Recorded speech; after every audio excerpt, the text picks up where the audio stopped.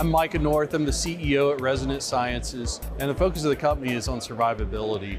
So we do a lot of different things for measuring the signatures of aircraft and signatures of platforms, as well as doing all sorts of different technologies to enhance survivability, be it from radomes to electronics to radar systems.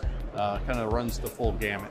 So this is the Resonant Adaptable Zonal Radar. We call it the RAZR system. So what the RAZR does is it measures the signature of the aircraft, or the radar cross-section of the aircraft. So what we always want to know is, what does our platform look like relative to a threat system? So we want to emulate a threat and see how our aircraft performs relative to that threat.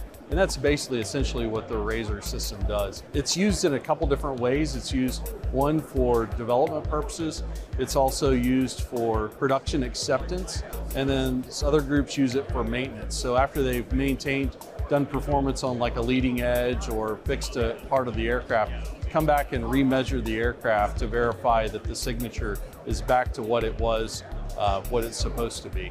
So the wheels were designed to be able to move the RAZR in any position. Oftentimes when you're inside of a hangar, there's not a lot of space with the jet and the RAZR in there. So we want to be able to position it and move all over the place with it. And so this will actually work as almost like a zero turn system. So you can actually rotate it around almost like a tank was how it works.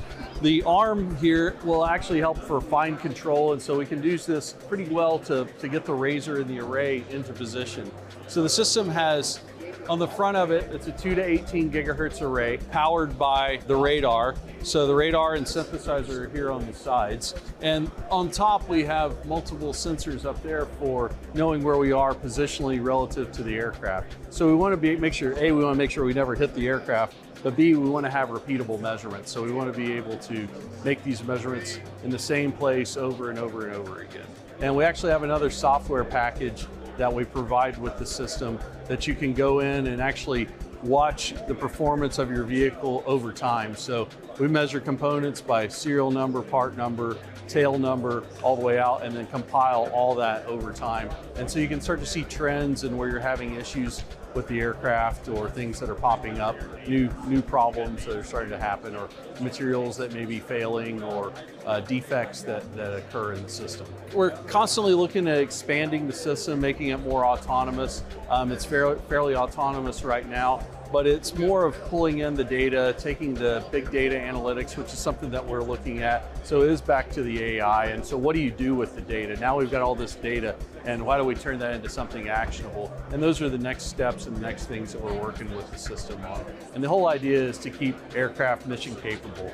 You know, the guys in the field want to know, can we go fly? Is the signature good? Can we do that? So that's the whole point of RAZR, is to keep aircraft in the air.